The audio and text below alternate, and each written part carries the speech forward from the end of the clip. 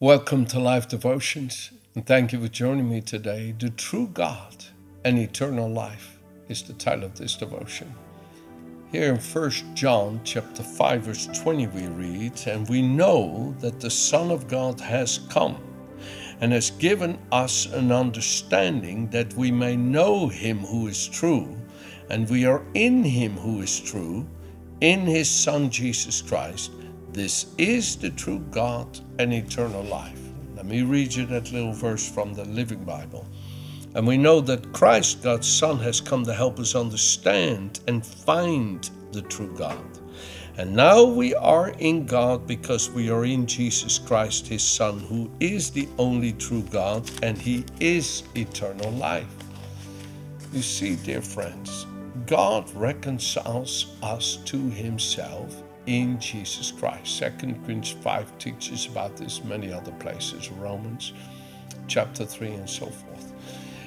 We are reconciled to God, made right in his sight, reunited with him, made one with him. And all these beautiful scriptures, especially John 17:21 through 26 talks about this. Jesus praying, "Father, the glory of being one with you that you have given me, I have given to them, so that they may be made perfectly one with us, so that the world may know you sent me and have loved them as you have loved me." Oh, what powerful, powerful thoughts there in John 17, verse 21 through 26. I read it from the Living Bible.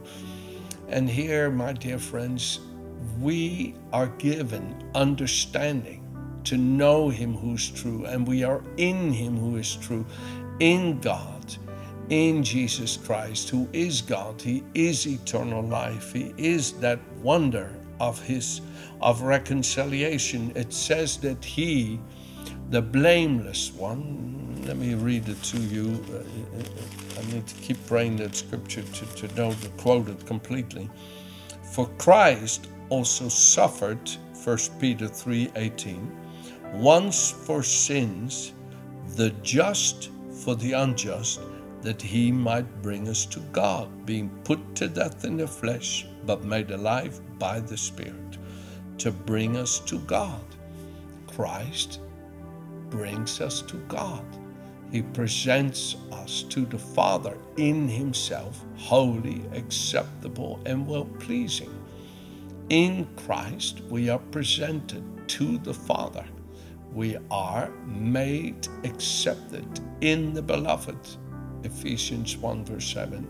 "According to the riches of the glory of his grace, we are made accepted in the Beloved." Oh, I love that thought. Made accepted. I am accepted and well-pleasing to my Father. I am holy and without blame before him in his love. You find that there in Ephesians chapter 1, starting at verse 3.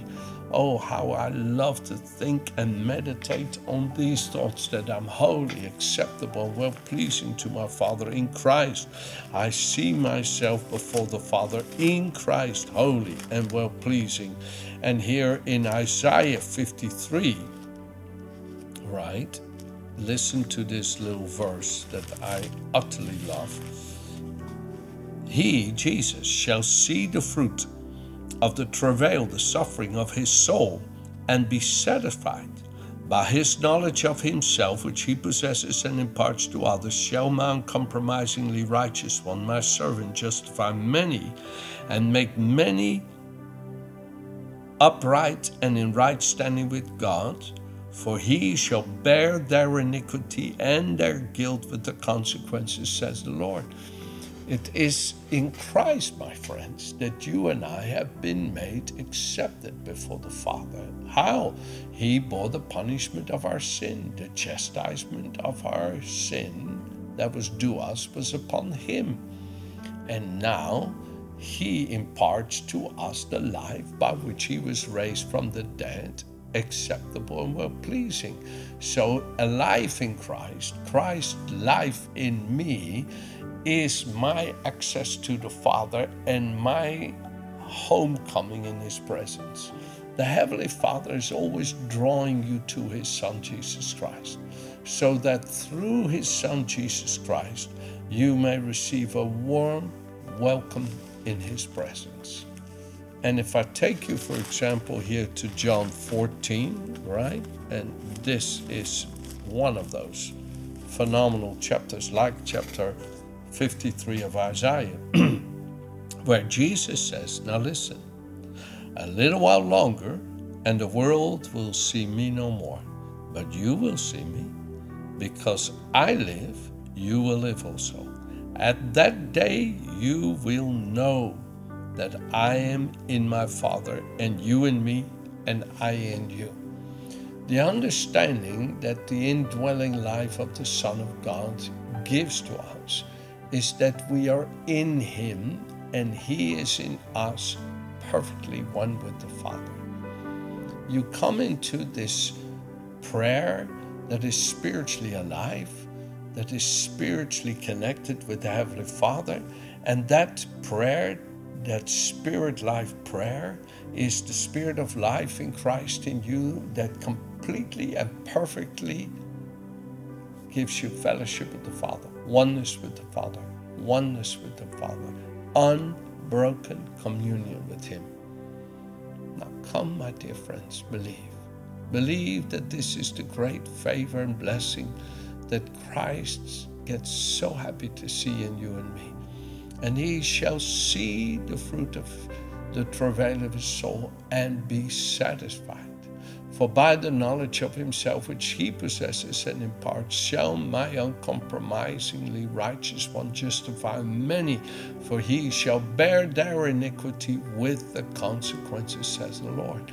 You come into that place of intimacy with the Father, all to the praise and glory of what the Father has accomplished in you through his Son Jesus, by making you one with himself. Oh my goodness, what glory, what riches, what wonders of joy.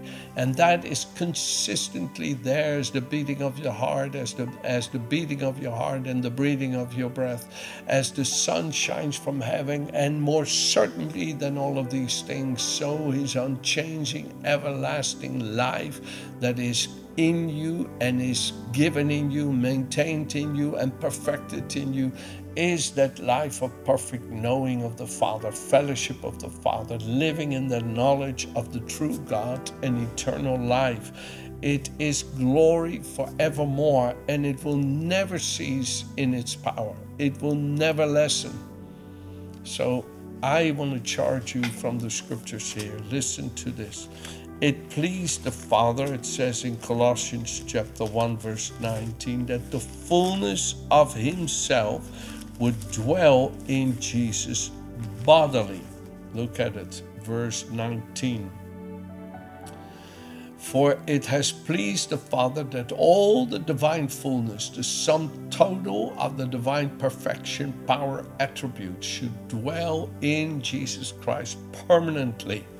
Yes, and then chapter 2, verse 9 and 10 of Colossians. For in him, in Christ, the whole fullness of the deity, the Godhead, continues to dwell in bodily form, giving complete expression of the divine nature. And you are in him made full, having come the fullness of life in Christ. You too are filled with the Godhead, Father, Son, and Holy Spirit, and reach full spiritual stature. Now, take this prayer. My Heavenly Father, seeing the wonder of your divine purpose to reconcile me with yourself, to make me one with yourself in Christ Jesus, I bow my knee before you, my loving Heavenly Father. I acknowledge and recognize you are my Father, and I am your child. And I thank you, Father, rooted and grounded in Christ, in his great love, that together with all saints I may come to know what is the height, the depth, the breadth, and length of that love, and become a body wholly filled and flooded with you, my loving Father, and have the richest measure of your divine presence. And I believe, Father, according to your power that's at work in me, you are able to accomplish this in me beyond anything I could ask or pray. Father, I give you all the glory through Jesus Christ in me, that I'm your child, that you are my Father, and I worship you, Father. I worship you. Ore mi queso brandasso comprendere dia sabramandro lo sobrabaga. I worship you, my Father. I worship you that I may live in oneness with you, in unbroken communion with you, that you uphold me and keep me in this glorious understanding that you give me through Jesus Christ, to know you, my loving Father, the only true living God, and Jesus Christ whom you've sent. In Jesus' name I pray. Amen. God bless you. Have a good day.